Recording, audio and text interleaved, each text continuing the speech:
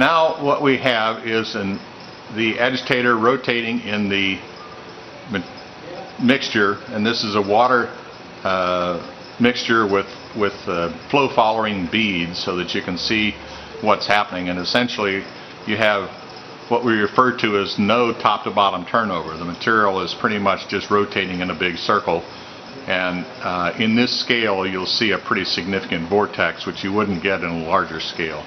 The vortex phenomenon reduces as the size of the tank gets bigger.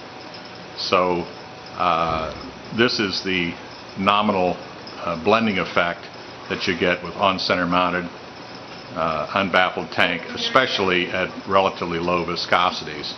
In the full scale we're operating at about 200 centipoise under normal circumstances, and that still generates this kind of a flow pattern even though the viscosity is up around 200 centipoise.